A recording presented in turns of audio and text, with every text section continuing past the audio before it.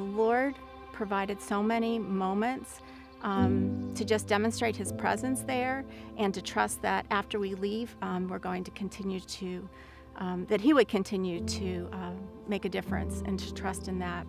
Last December, I wasn't sure if I was going to go on this trip. I kind of felt like I had gone too many times and that the Lord probably wasn't going to teach me anything this time.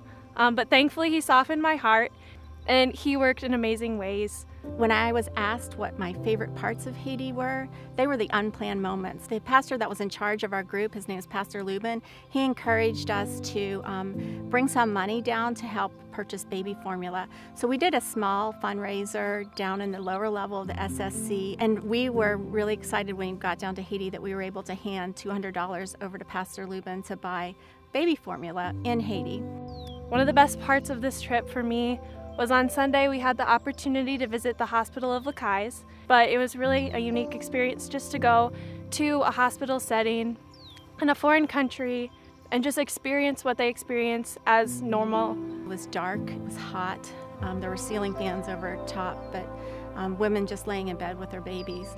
So we took our case of baby formula and we walked bed to bed and saw the children suffering. There was this little boy named Pierre. He was probably about 6 months old and he had a severe heart condition. And as a group, we stood at the bedside and we prayed for Pierre.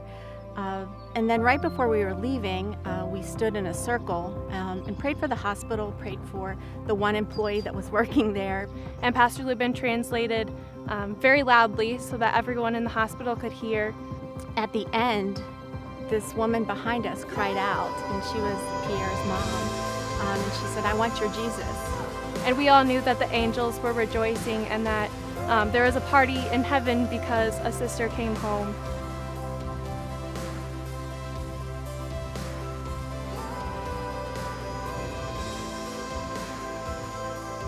For many of us, realizing that something so insignificant, such as a small little cookie fundraiser, could go such a long way, whether that was providing food for the babies or salvation for a mom.